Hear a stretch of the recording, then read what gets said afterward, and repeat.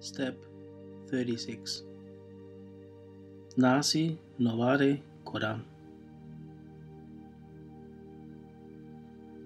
Today we practice the great invocation that recognizes the presence of the unseen ones in your life.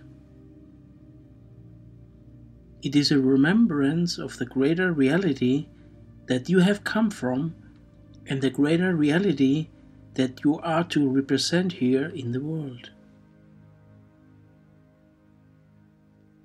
This is a reality not only of your world, but of the greater community as a whole.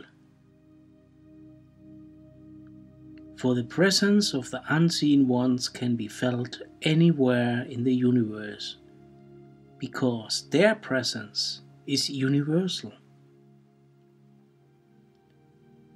Spend time today thinking about this, the reality of the unseen ones. And think of this invocation as a calling for their help and their protection. When you are afraid or feel endangered and cannot rid this fear from your mind, call for their help and their protection. Ask that they surround you and protect you.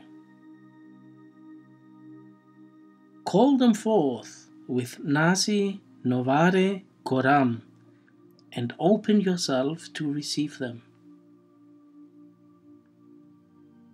They will come to you if you call them sincerely. And they will help you if you can open yourself to them. In this way, you will have the greater strength that you need, for you represent the strength of heaven now, and not merely the strength of one individual. Practice in stillness today and exercise discernment and awareness up in the hour.